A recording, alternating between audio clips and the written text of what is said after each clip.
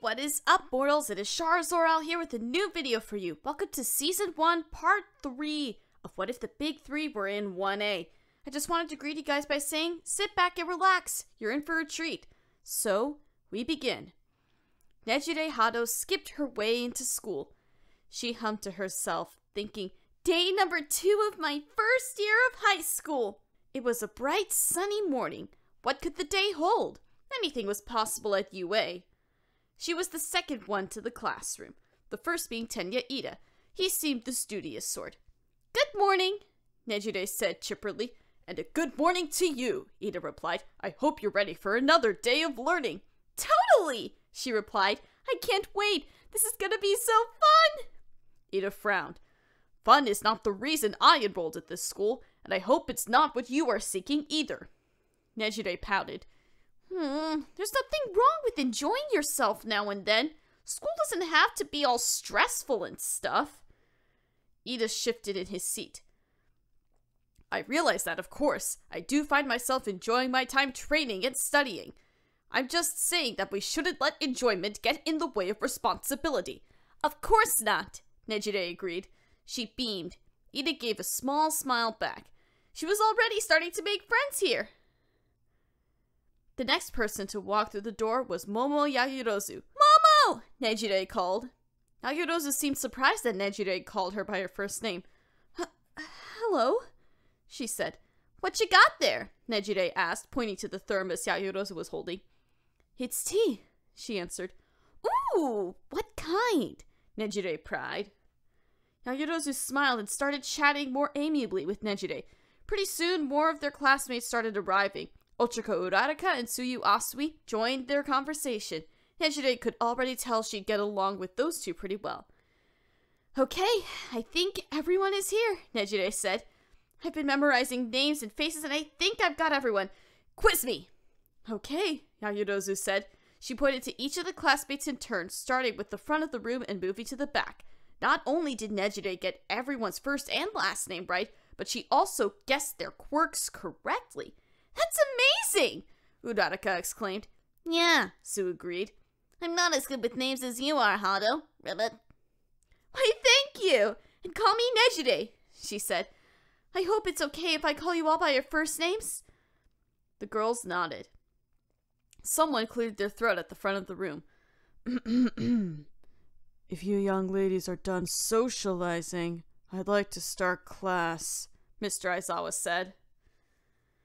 Uraraka and Sue hurried back to their seats. Yagirozu blushed. Nejire laughed nervously. Sorry, sir. She sat down.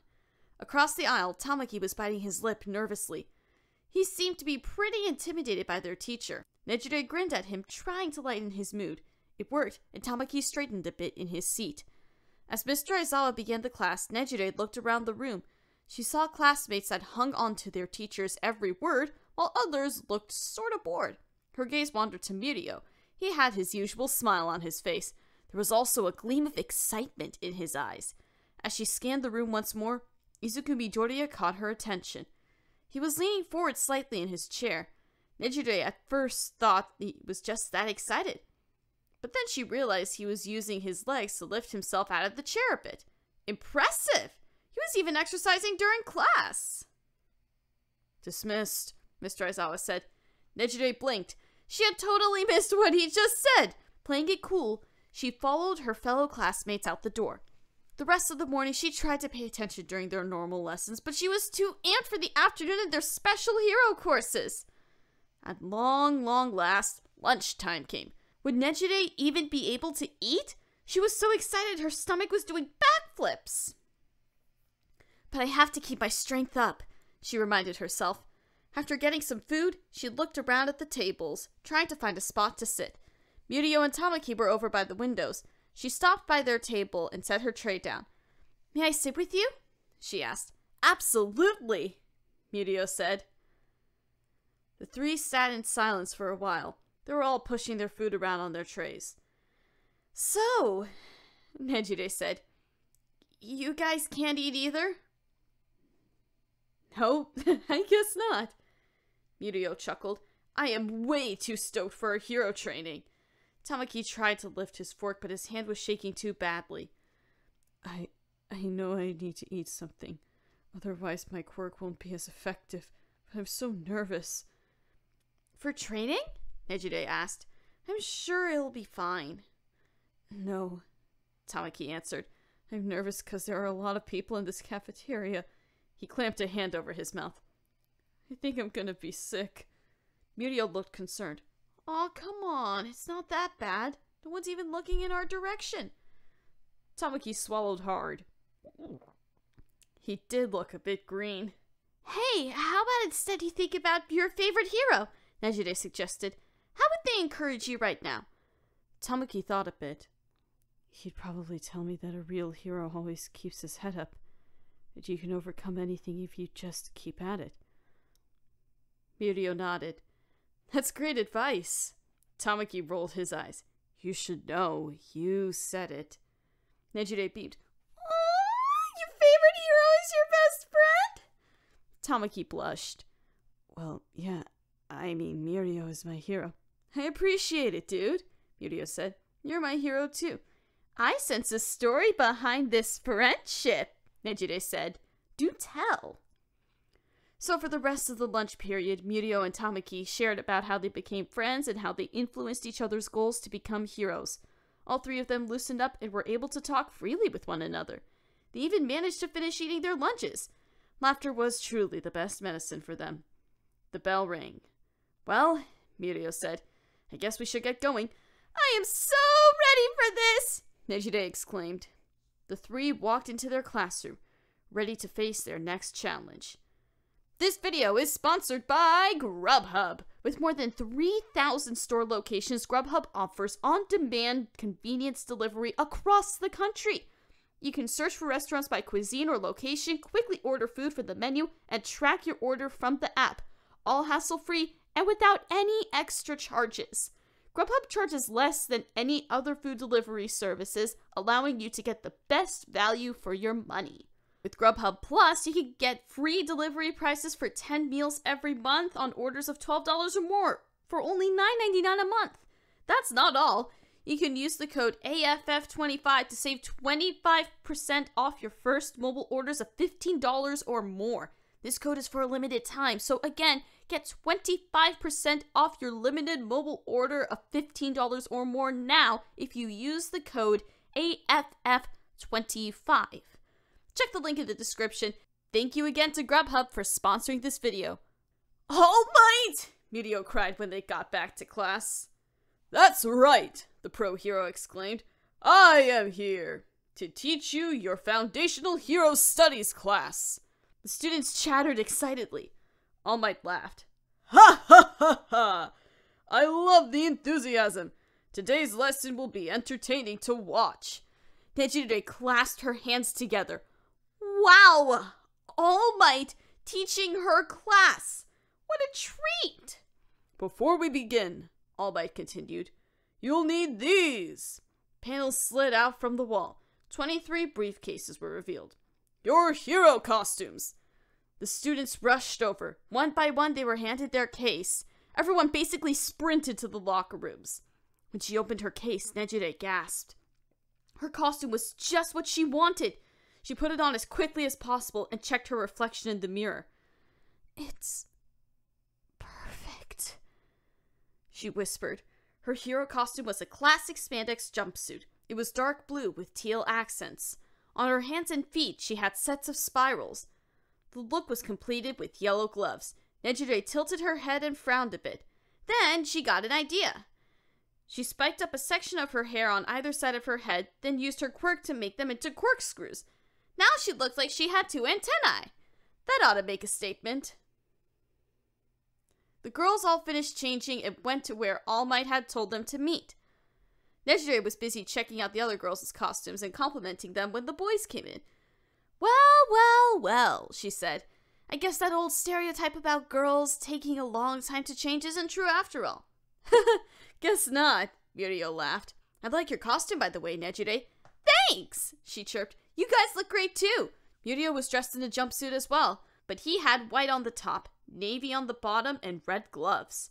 He also had white knee-high boots, a mask, and a long red cape. The number 1,000,000 was emblazoned on his chest. He put his arms out and spun around to give Nejire a view of the whole outfit. Isn't it awesome? I feel like a real pro hero, and my costume is made with some of my hair, so it'll phase with me. What a relief, Nejire muttered. What was that? Nothing! Nejire changed the topic. Tamaki, what do you think of your costume? He looked down at his outfit. It was a simple black jumpsuit with armor pieces on the arms. He didn't wear any shoes, and the suit didn't cover his feet. That made sense. Any shoes would probably be destroyed if he used his quirk.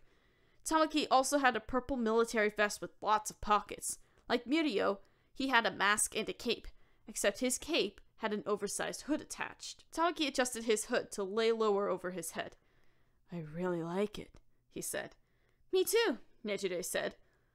All the students were present and accounted for, so All Might strode over to begin their lesson. You all look great, he complimented.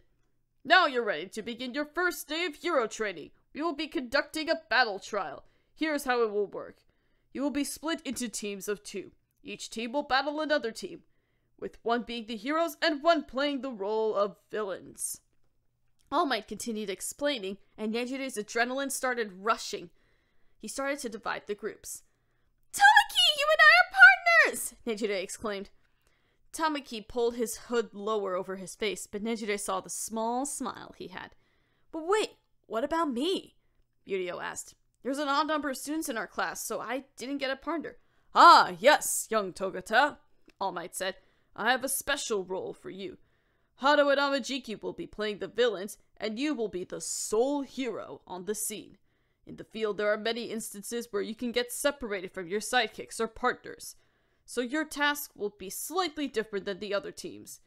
You will be responsible for either taking down the villains, securing the payload, or getting to the roof of the building undetected so you can call for backup. I'll give you a walkie-talkie. All you need to do is turn it on and say your location. Mirio thought about that for a while. Okay, I like a challenge. Haha, I'm game. Nejire playfully punched him in the shoulder. Well, that's good, 'cause you're gonna get a challenge, right, Tamaki? Tamaki gave a shaky thumbs up. Okay, All Might said. I love the energy. Heroes always have to adapt to new situations. Students and teachers do too. Now let's get started. Team A and Team D, you're up first. Nejire joined the other students to watch the battle on some TV monitors.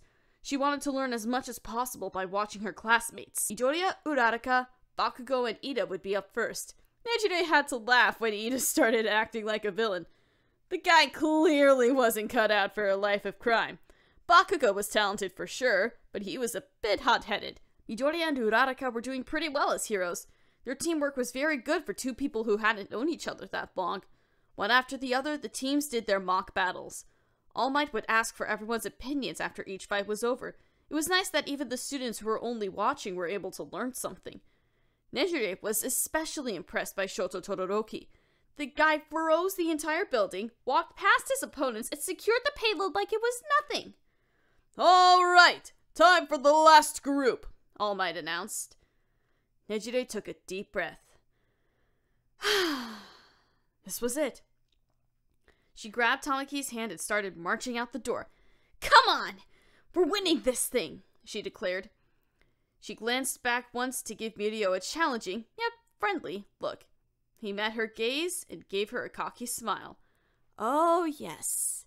Nejire was going to enjoy this class. Thank you all for indulging yourselves in all this information thus far. I really hope you guys enjoyed it. Now, there are a few more things I'd like to go over before this video ends. Firstly, I'd like to thank our Patreons! BD Flames, Ethan Davis, Terry Chills, Shifter Meles, Adam Zadgil, Zil, XAVB03, and Joshua Phelps. Secondly, I'd like to thank all of our YouTube members. Toya Costa, Rob the King, Sith Lord 906, CF2364 and Knuckles, Rimuru Tempest, Angel Juarez, Donald C. Stewart, Brian Greer, and Demonized Fox. Thirdly, if you're in the mood for some great storytelling, We the Celestials has you covered. Our We the Celestials, My Hero Academia, and Naruto What If channels retell the story of their own namesake anime with a twist. Check it out if you're interested. Fourthly, on behalf of We the Celestials, I'd like to thank everyone involved in today's excellent content production. Their details can be found in the description below. Lastly, if you're interested in what we do here at We the Celestials, I'd like to extend an invitation to join the team. The only caveat is that we accept members from 16 years old to join our crew. You can sign up for whichever category fulfills your interest by joining the recruitment Discord using the link in the description below. We're always looking for new members to join us. Well, that's it from us for today's video, so thank you all for watching and have a great day.